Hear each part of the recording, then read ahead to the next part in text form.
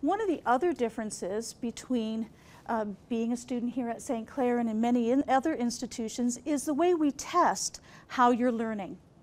We use progressive assessment, which means we are going to test you throughout the whole semester.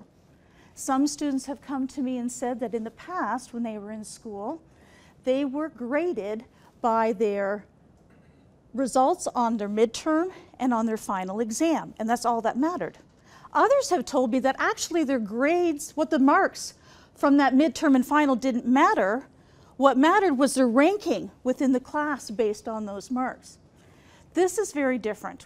Rather than just looking at your final exam or your midterm and final exam as the sole determinant of your grade, we're going to test you in a number of different ways. We're going to use quizzes, essays, reflections, group projects, lab work, presentations. We're going to look at a number of different ways throughout the semester that we can judge how you're learning.